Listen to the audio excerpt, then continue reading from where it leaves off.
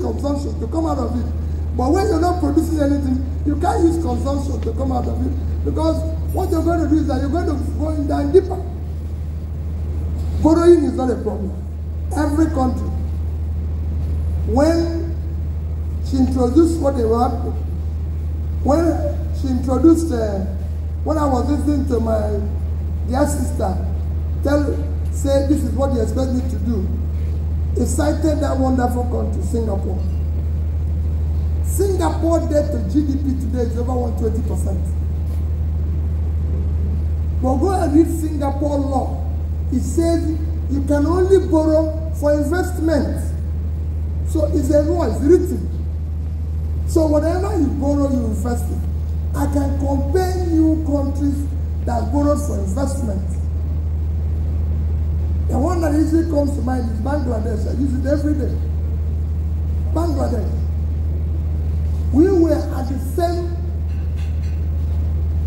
level of debt with Bangladesh, in the sense that in 2010, Bangladesh debt to GDP was about 45%.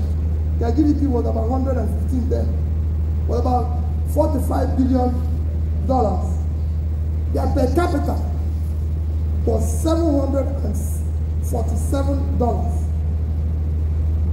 Ours then was 2,250.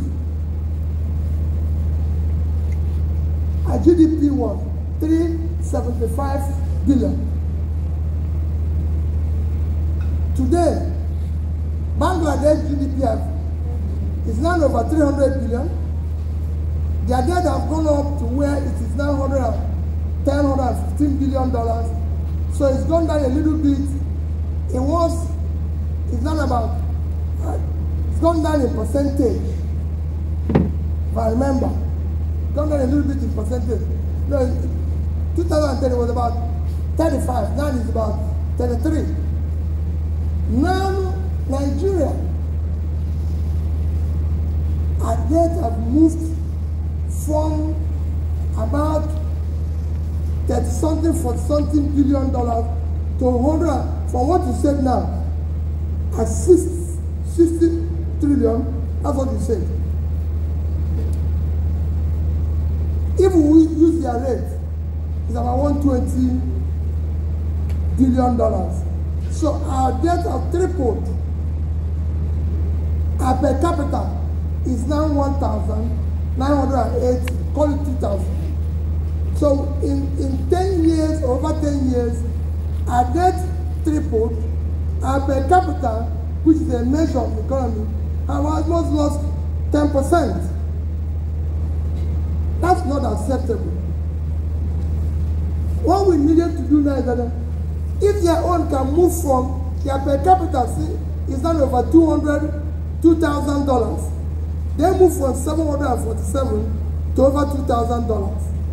Ours should have moved from $2,250 to about at least $3,000. That's what it should have been. So the money we borrowed, we threw it away. That is the crisis we are facing. It's simple. So how are you going to deal with that? You insist that all borrowed money would be used strictly for investment and for things that will contribute in building a better country no longer. But remember, when you remove subsidy,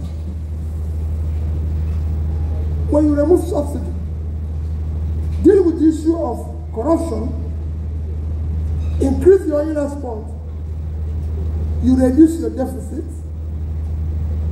you can restructure what is existing, have room to accommodate more investable borrowing, and start dealing with issues. Because subsidy, even rate of exchange you're saying now, part of it, by the time you remove subsidy, remove corruption, you have bad money that is pursuing dollar today, they will all go away, you see the rate, you stabilize where it's supposed to be. Thank you very much, Your Excellency.